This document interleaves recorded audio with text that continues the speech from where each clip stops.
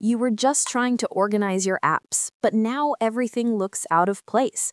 Folders gone, widgets scattered, and you can't find anything anymore. Don't panic. Your iPhone can restore its home screen layout back to the clean, default setup it had on day one. Here's how to do it. Open the Settings app. Scroll down and tap General. From there, scroll all the way to the bottom and tap Transfer or Reset iPhone. Then tap Reset. From the list of options, choose Reset Home Screen Layout. A warning message will appear. Tap Reset Home Screen to confirm. Your home screen will instantly go back to its original layout, just like when you first unboxed your iPhone. And that's it.